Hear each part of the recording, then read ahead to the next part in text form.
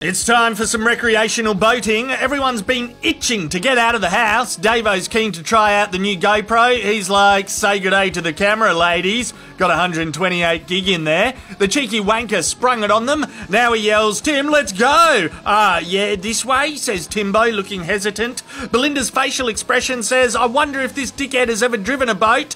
Tim ignores her negative energy and fiddles with his knobs. He accidentally turns on the radio. Davo continues working on trying to nail a threesome. Yeah, no. Belinda and Teresa in the bikinis pretend to listen to him. We also have Clint in the red hat, Deborah next to him, and Rusty at the back putting beer on ice. Davo could go bum to bum with Belinda as he passes to check his camera, but he goes cock to bum, doesn't he? Of course he does. Classic Davo. Oh, a rainbow. Yay. Davo seizes the moment to look at Teresa's titties. And we're off. There's a bit of awkward hand touching. Davo missed it in real time, but he'll be happy discovering it on camera later. Everyone looks relaxed. It's good to get out of the house. The smell of the sea, sipping on a cool mid-strength beer, the wind blowing in your face. Quite a lot of wind. Clint takes his hat off. Rusty is like, bugger this. Sorry, Teresa. I want to borrow Davo's glasses. Weird they're next to your vagina. Damn it, Rusty, thinks Davo. That wind is really picking up.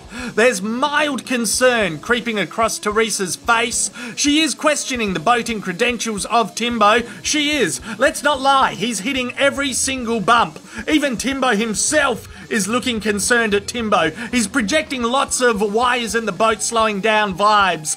Rusty is fighting for a hand grip. He broke Belinda's nail. I'm not even stereotyping. That is a broken nail reaction and it hurts. Davo's getting off on it. Teresa wants to see it. Belinda yells, "You're not my real mum! Back off!" Crikey Moses. Meanwhile, the boat is getting exponentially faster. No one looks relaxed. They came out for a peaceful cruise on the lake and it's turned into the Willy Wonka chocolate river ride, minus the chicken decapitation. Clinto and Davo are sitting down, perhaps about to have a spew, maybe spewing already. Someone's gonna spew. Oh, Clinto gives a thumbs up back there. Belinda's in a lot of pain and wants to go home, I reckon. Rusty looks underconfident for the first time. Tim shows no emotion as he loses more and more control. We are hurling through the air sideways into destination fucked. Everyone is down. Repeat, every wanker down. Tim especially down. And then they all end up pressed together like a soggy quattro formaggi jaffle.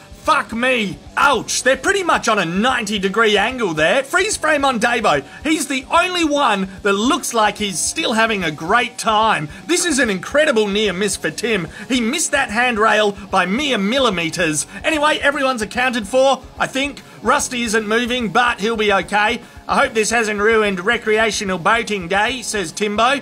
It has. Absolutely it has, replies everyone. Yeah, the GoPro is the only one that's uninjured.